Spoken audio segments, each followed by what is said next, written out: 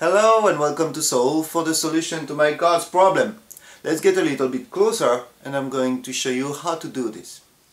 The first step to do this is just to put down, let's say, ace of spades for instance, one working column or one working line, whatever order you want to do, and like this.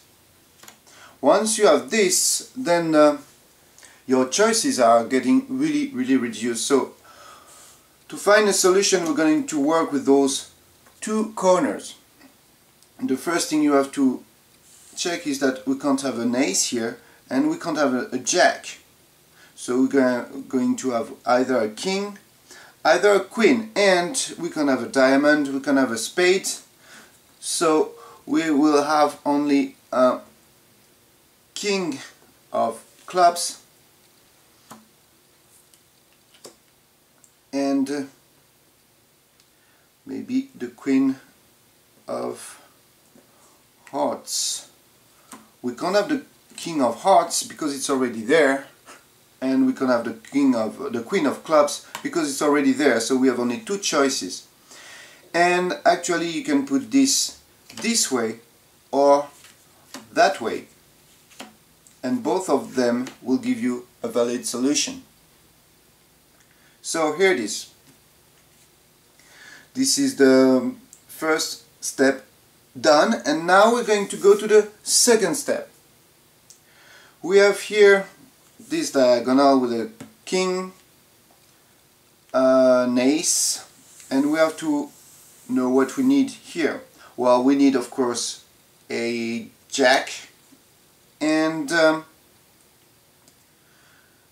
we have already clubs and spades. So the jack we can have is only the jack of hearts, because what remains is clubs and spades. So the jack of hearts, where can we put it? Here or there? We can't put it there because we have two hearts, so it has to be here.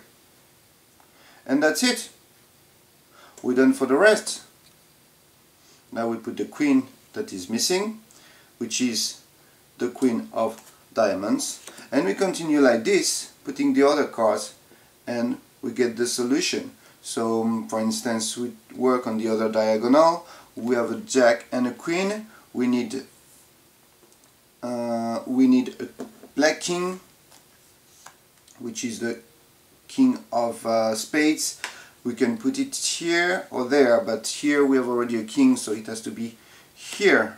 And the next one, of course, is the ace of clubs. That goes, of course, right here.